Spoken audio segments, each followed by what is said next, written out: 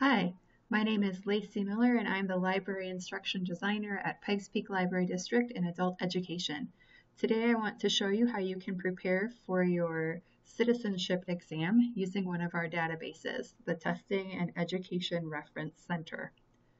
The first thing that you want to do is go to our website, ppld.org. Once you're there, you'll see a menu across the top and you want to go to Research. From Research, click All Databases. This will take you to a list of all our databases, but you don't want to sift through all of them, you just want to search for one. So in the Search Databases box, type Testing and Education and click on Apply.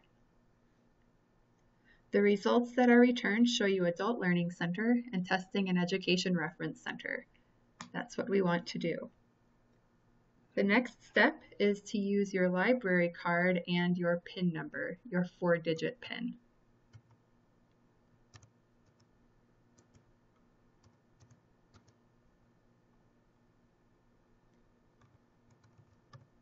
Once you log in, you'll be redirected to the Testing and Education Reference Center. You'll see that there are lots of options, but today we want to hover our mouse over International so we get that little hand, and then we want to choose U.S. Citizenship. From here you'll see the citizenship resources that are available to you with your library card. The first one is an online practice test, and then the second is an online book. When you open up the menu by clicking on this caret, then you can see a short description of the citizenship practice tests, and then you choose Start Now. This will redirect you to a Peterson's page where you're going to register for an account if you need one. So you'll need to enter your first and last name, email, choose a username, password, confirm your password, and then choose security questions, and then make sure that you choose Sign Up Now. But because I already have an account, I'm going to choose Sign In, and it takes me to the login page and I can submit my username and password.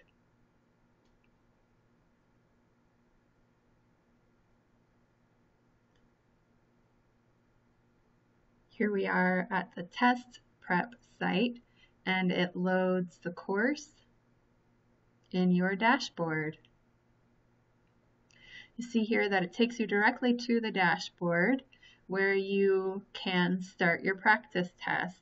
It tells you that there are 100 questions, that you have 1 hour to answer them all, and then you can start to go through this test. You can practice as many times as you want. So when you hover over this practice test, you'll see that your cursor turns into a hand, and then you can click on it to enter the practice test. This will take you to the practice test, and then when you're ready to start, you just click Start. And then it gives you the directions, read them, and then when you're ready, you can start the practice test. And then it's going to ask you the first question, and you select your answer over here, and when you're ready to submit, then you choose Confirm, and you move through the test in that way. And that's how you can prepare for citizenship. If you need to pause the test, you can do so here, and then it's going to ask you if you want to pause or return. If you need to stop in the middle of your test, you choose Pause, and it will take you back to your dashboard where you can start again later. And that's how you use the Testing and Education Reference Center to practice for your citizenship exam.